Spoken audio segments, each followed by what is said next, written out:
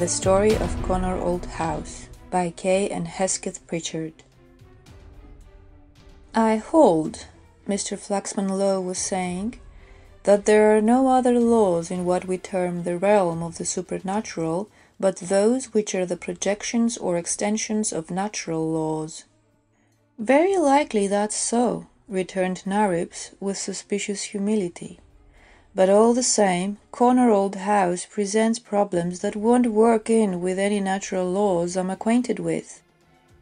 I almost hesitate to give voice to them, they sound so impossible and absurd. Let's judge of them, said Lowe. It is said, said Naribs, standing up with his back to the fire, it is said that the Shining Man haunts the place. Also, a light is frequently seen in the library. I've watched it myself of a night from here. Yet the dust there, which happens to lie very thick over the floor and the furniture, has afterwards shown no sign of disturbance. Have you satisfactory evidence of the presence of the Shining Man? I think so, replied Naribs shortly. I saw him myself the night before I wrote asking you to come up to see me. I went into the house after dusk, and was on the stairs when I saw him. The tall figure of a man, absolutely white and shining. His back was towards me, but the sullen, raised shoulders and sidelong head expressed a degree of sinister animosity that exceeded anything I've ever met with. So I left him in possession, for it's a fact that anyone who has tried to leave his card at Konnor Old House has left his wits with it. It certainly sounds rather absurd, said Mr. Lowe, but I suppose we have not heard all about it yet? No, there is a tragedy connected with the house, but it's quite a commonplace sort of story, and in no way accounts for the Shining Man. Naribs was a young man of means, who spent most of his time abroad, but the above conversation took place at the spot to which he always referred as home. A shooting lodge connected with his big grouse moor on the west coast of Scotland. The lodge was a small new house, built in a damp valley, with a trout stream running just beyond the garden hedge. From the high ground above, where the moor stretched out towards the Solway Firth, it was possible on a fine day to see the dark cone of Ailsa Crag rising above the shimmering ripples. But Mr. Lowe happened to arrive in a spell of bad weather, when nothing was visible about the lodge but a few roods of sodden lowland and a curve of the yellow tumbling little river, and beyond a murky outline of shouldering hills blurred by the ever-falling rain. It may have been 11 o'clock on a depressing muggy night, when Naribs began to talk about Konnor Old House, as he sat with his guests over a crackling flaming fire of pine wood. Konnor Old House stands on a spur of the ridge opposite, one of the finest sights possible, and it belongs to me. Yet I am obliged to live in this damp little bog-hole, for the man who would pass a night in Konnor is not to be met with in this country. Sullivan, the third man present, replied he was. Perhaps, with a glance at Lowe, there were two, which stung Naribs, who turned his words into a deliberate challenge. "Is it a bet?" asked Sullivan, rising.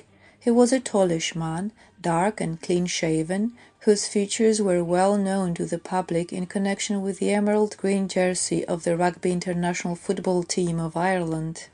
"If it is, it's a bet I'm going to win. Good night. In the morning, Naribs, I'll trouble you for the difference." "The affair is much more in Lowe's line than in yours," said Naribs, "but you're not really going?" "You may take it I am, though." "Don't be a fool, Jack. Lowe, tell him not to go. Tell him there are things no man ought to meddle with," he broke off. "There are things no man can meddle with," replied Sullivan, obstinately fixing his cap on his head, "and my backing out of this bet would stand in as one of them." Naribs was strangely urgent. "Lowe, speak to him. You know." Flaxman Lowe saw that this big Irishman's one vanity had got upon its legs. He also saw that Naribs was very much in earnest. "Sullivan's big enough to take care of himself," he said, laughing. At the same time, if he doesn't object, we might as well hear the story before he starts." Sullivan hesitated, then flung his cap into a corner. "That's so," he said. It was a warm night for the time of the year, and they could hear, through the open window, the splashing downpour of the rain. "There's nothing so lonely as the drip of heavy rain," began Naribs. "I always associated it with Konnor old house.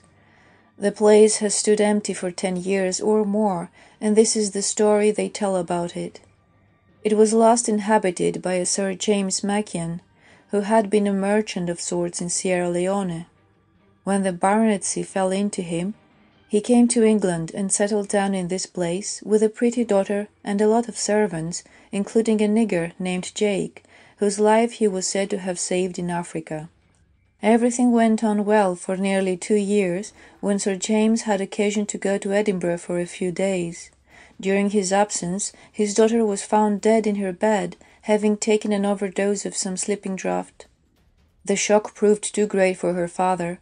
He tried travelling, but on his return home he fell into a settled melancholy and died some months later, a damn imbecile, at the asylum." "Well, I shan't object to meeting the girl, as she's so pretty," remarked Sullivan, with a laugh. "But there's not much in the story." "Of course," added Naribs, "countryside gossip adds a good deal of colour to the plain facts of the case. It is said that terrible details connected with Miss Mackian's death were suppressed at the inquest, and people recollected afterwards that for months the girl had worn an unhappy, frightened look. It seemed she disliked the Negro and had been heard to beg her father to send him away, but the old man would not listen to any suggestion of the kind." "What became of the Negro in the end?" asked Flaxman Lowe.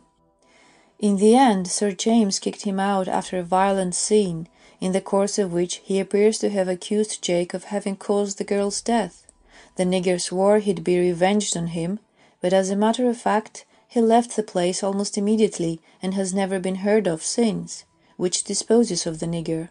A short time after the old man went mad, he was found lying on a couch in the library, a hopeless imbecile." Saying this, Naribs went to the window and looked out into the rainy darkness. "Konnor old house stands on the ridge opposite, and a part of this building, including the library window, where the light is sometimes seen, is visible through the trees from here. There is no light there tonight, though." Sullivan laughed his big full laugh. "How about your shining man? I hope we may have the luck to meet. I suspect some canny Scots tramp knows where to get a snug roost rent-free." "That may be so," replied Naribs with a slow patience. "I can only say that after seeing the light of a night, I have more than once gone up in the morning to have a look at the library and never found the thick dust in the least disturbed." "Have you noticed if the light appears at regular intervals?" said Lowe. "No, it's there on and off. I generally see it in rainy weather." "What sort of people have gone crazy in Konnor old house?" asked Sullivan. "One was a tramp. He must have lived pleasantly in the kitchens for days. Then he took to the library, which didn't agree with him apparently. He was found in a dying state, lying upon Sir James's couch, with horrible black patches on his face. He was too far gone to speak, so nothing was gleaned from him.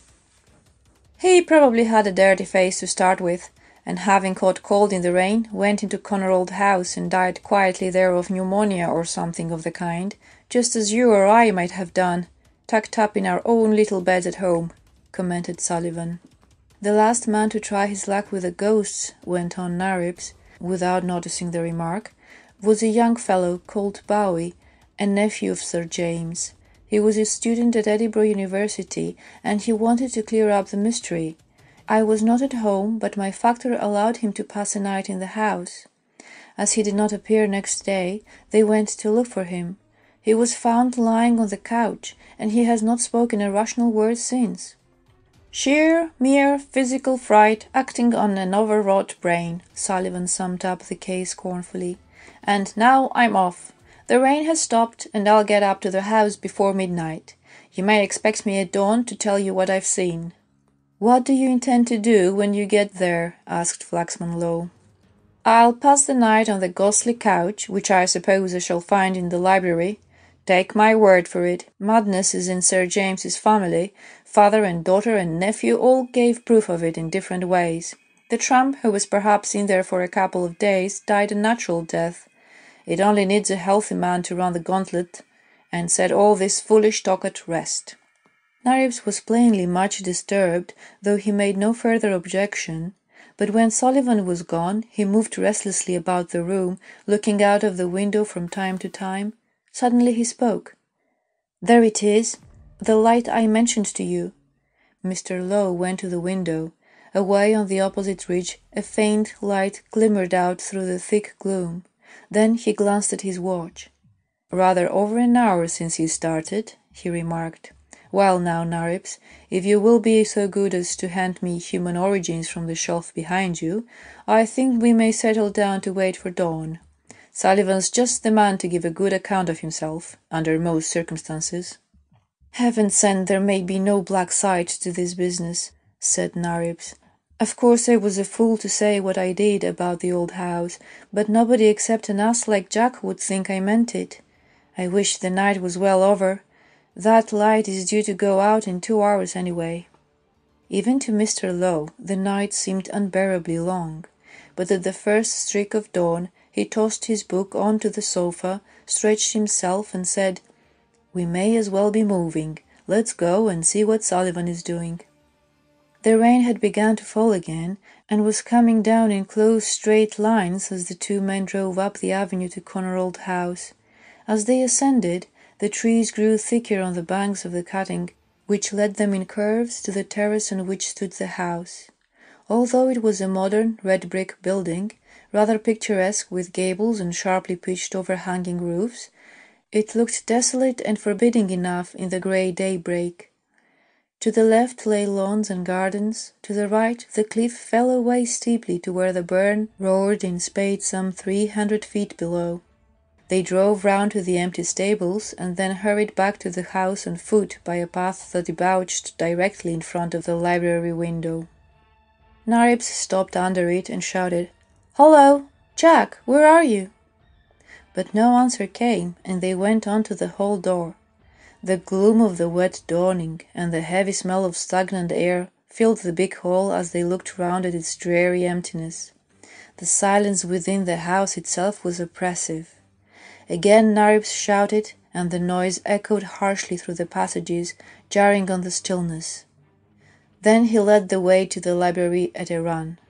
As they came in sight of the doorway, a wave of some nauseating odour met them, and at the same moment they saw Sullivan lying just outside the threshold, his body twisted and rigid like a man in the extremity of pain, his contorted profile ivory pale against the dark oak flooring. As they stooped to raise him, Mr. Lowe had just time to notice the big gloomy room beyond, with its heaped and trampled layers of accumulated dust. There was no time for more than a glance, for the indescribable fetid odour almost overpowered them as they hastened to carry Sullivan into the open air. "We must get him home as soon as we can," said Mr. Lowe, "for we have a very sick man on our hands." This proved to be true. But in a few days, thanks to Mr. Lowe's treatment and untiring care, the severe physical symptoms became less urgent, and in due time Sullivan's mind cleared. The following account is taken from the written statement of his experience in Konnor Old House. On reaching the house, he entered as noiselessly as possible, and made for the library, finding his way by the help of a series of matches to Sir James's couch, upon which he lay down. He was conscious at once of an acrid taste in his mouth, which he accounted for by the clouds of dust he had raised in crossing the room. First he began to think about the approaching football match with Scotland for which he was already in training. He was still in his mood of derisive incredulity. The house seemed vastly empty and wrapped in an uneasy silence, a silence which made each of his comfortable movements an omen of significance. Presently the sense of a presence in the room was borne in upon him. He sat up and spoke softly. He almost expected someone to answer him, and so strong did this feeling become that he called out, "Who's there?" No reply came, and he sat on amidst the oppressive silence. He says the slightest noise would have been a relief. It was the listening in the silence that bred in him so intense a longing to grapple with some solid opponent. Fear. He who had denied the very existence of cause for fear found himself shivering with an untranslatable terror. This was fear. He realized it with an infinite recoil of anger. Presently he became aware that the darkness about him was clearing. A feeble light filtered slowly through it from above. Looking up at the ceiling, he perceived directly above his head an irregular patch of pale phosphorescent luminance, which grew gradually brighter. How long he sat with his head thrown back, staring at the light, he does not know. It seemed years. Then he spoke to himself plainly. With an immense effort he forced his eyes away from the light and got upon his feet to drag his limbs around the room. The phosphorescence was of a greenish tint and as strong as moonlight, but the dust rose like vapor at the slightest movement and somewhat obscured its power. He moved about, but not for long. A clogging weight, such as one feels in nightmare, pressed upon him, and his exhaustion was intensified by the overpowering physical disgust bred in him by the repulsive odor which passed across his face as he staggered back to the couch. For a few moments he would not look up. He says he had an impression that someone was watching him through the radiance as through a window. The atmosphere about him was thickening and cloaking the walls with drowsy horror, while his senses revolted and choked at the growing odor. Then followed a state of semi-sleep, for he recollects no more until he found himself staring again at the luminous patch on the ceiling. By this time the brightness was beginning to dim. Dark smears showed through it here and there, which ran slowly together till out of them grew and protruded a fat, black, evil face. A second later, Sullivan was aware that the horrible face was sinking down nearer and nearer to his own, while all about it the light changed to black, dripping fluid that formed great drops and fell. It seemed as if he could not save himself, he could not move. The fighting blood in him had died out. Then fear, mad fear and strong loathing gave him the strength to act. He saw his own hand working savagely. It passed through and through the impending face, yet he swears that he felt a slight impact and that he saw the fat glazed skin quiver. Then with a final struggle he tore himself from the couch, and rushing to the door he wrenched it open and plunged forward into a red vacancy, down, down. After that he remembers no more. While Sullivan still lay ill and unable to give an account of himself or of what had happened at Konnor Old House, Mr. Flaxman Lowe expressed his intention of paying a visit to the asylum for the purpose of seeing young Bowie. But on arriving at the asylum, he found that Bowie had died during the previous night. A weary-eyed assistant doctor took Mr. Lowe to see the body. Bowie had evidently been of a gaunt but powerful build. The features, though harsh, were noble, the face being somewhat disfigured by a rough, raised discoloration which extended from the center of the forehead to behind the right ear. Mr. Lowe asked a question.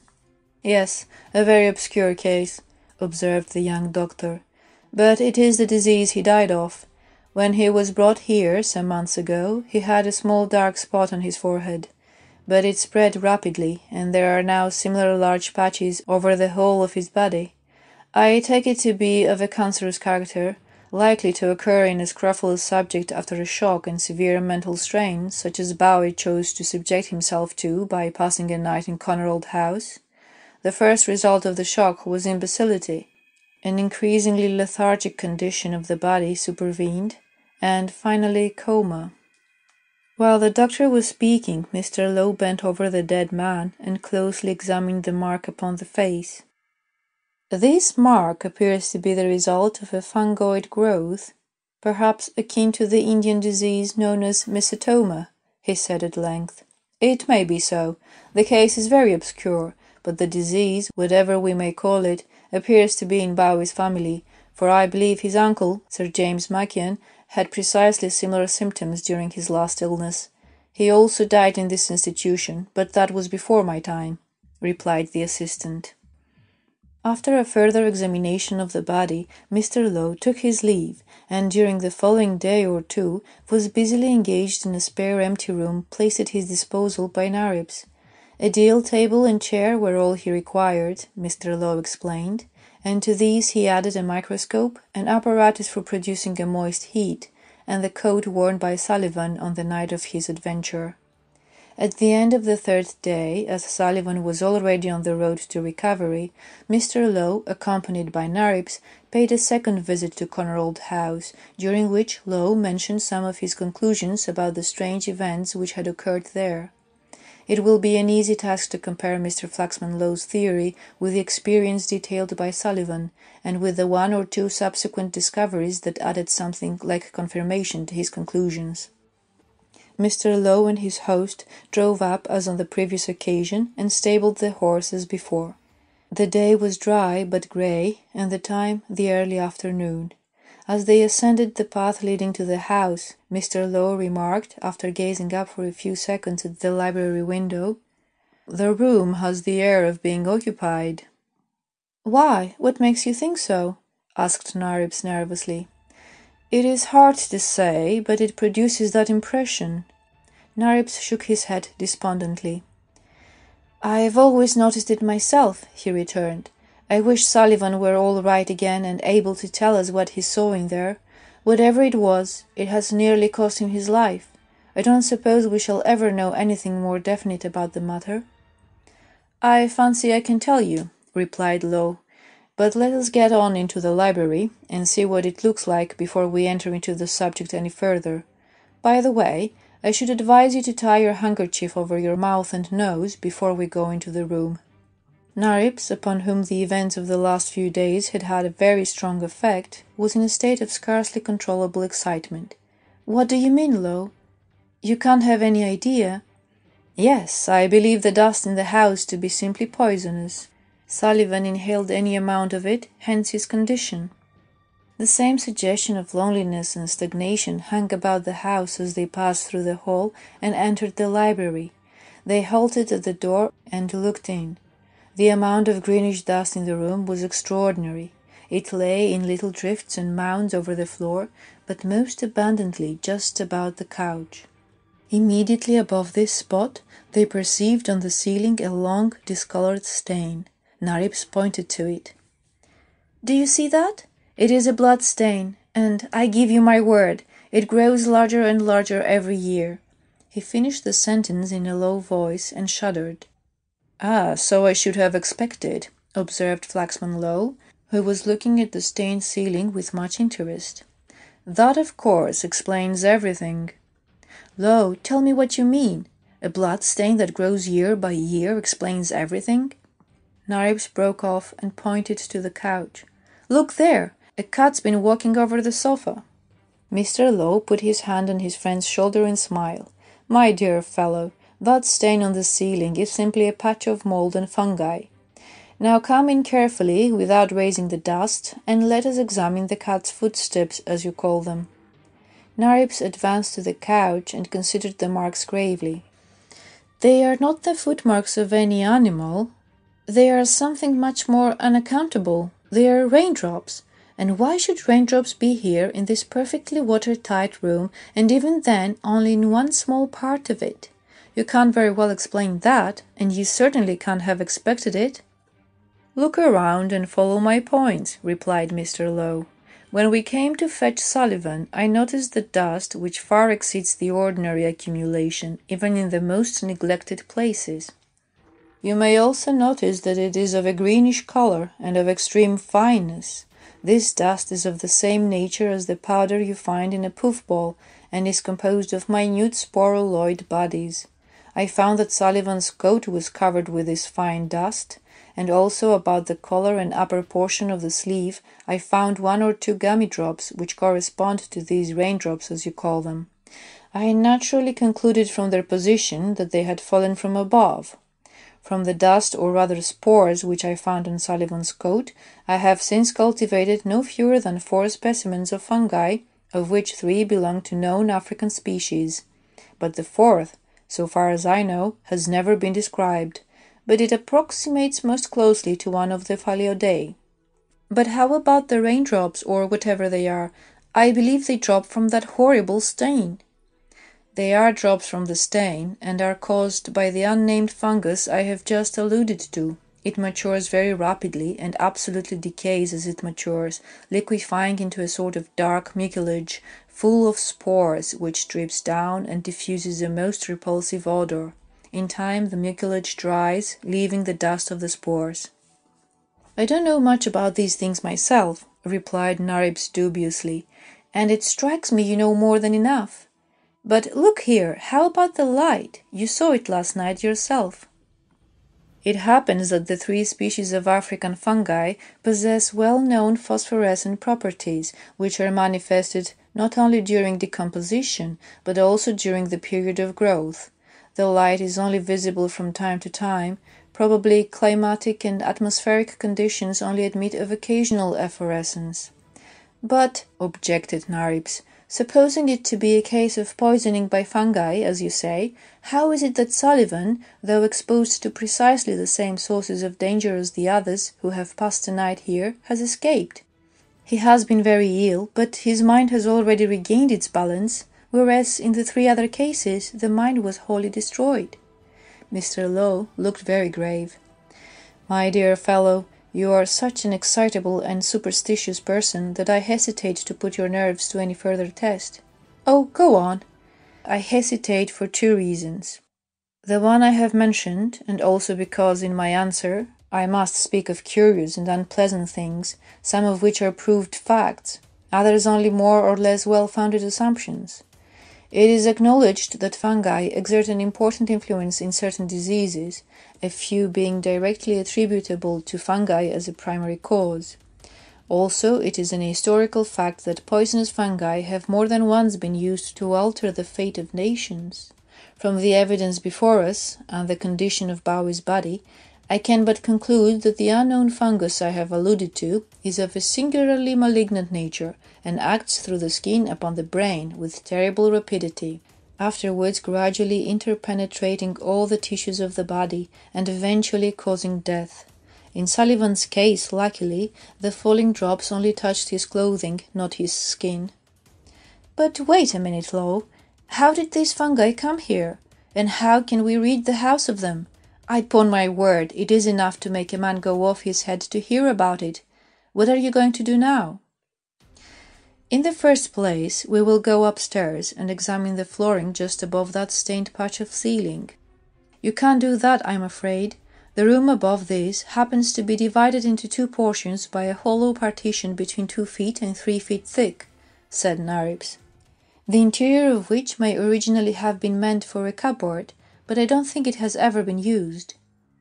Then let us examine the cupboard. There must be some way of getting into it. Upon this, Naribs led the way upstairs, but as he gained the top, he leaned back, and grasping Mr. Lowe by the arm, thrust him violently forward. "Look, the light! Did you see the light?" he said. For a second or two, it seemed as if a light, like the elusive light thrown by a rotating reflector, quivered on the 4 walls of the landing, then disappeared almost before one could be certain of having seen it. "Can you point me out the precise spot where you saw the shining figure you told us of?" asked Lowe. Naribs pointed to a dark corner of the landing. "Just there, in front of that panel between the 2 doors. Now that I come to think of it, I fancy there is some means of opening the upper part of that panel. The idea was to ventilate the cupboard-like space I mentioned just now." Naribs walked across the landing and felt around the panel till he found a small metal knob. On turning this, the upper part of the panel fell back like a shutter, disclosing a narrow space of darkness beyond. Naribs thrust his head into the opening and peered into the gloom, but immediately started back with a gasp. "The shining man!" he cried. "He's there!" Mr. Flaxman Lowe, hardly knowing what to expect, looked over his shoulder. Then, exerting his strength, pulled away some of the lower boarding. for within, at arm's length, stood a dimly shining figure, a tall man with his back towards them, leaning against the left side of the partition and shrouded from head to foot in faintly luminous white mold. The figure remained quite motionless while they stared at it in surprise. Then Mr. Flaxman Lowe pulled on his glove and, leaning forward, touched the man's head. A portion of the white mass came away in his fingers, the lower surface of which showed a bunch of frizzled negroid hair. "Good heavens, Lowe, what do you make of this?" asked Narips. "It must be the body of Jake, but what is this shining stuff?" Lowe stood under the white skylight and examined what he held in his fingers.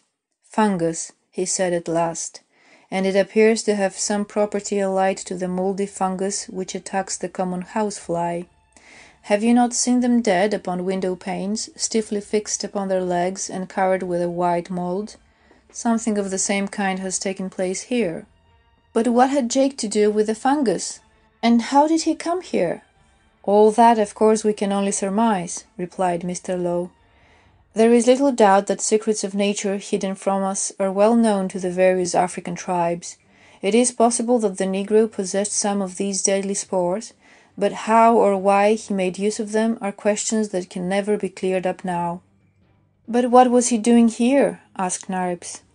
"As I said before, we can only guess the answer to that question, but I should suppose that the Negro made use of this cupboard as a place where he could be free from interruption.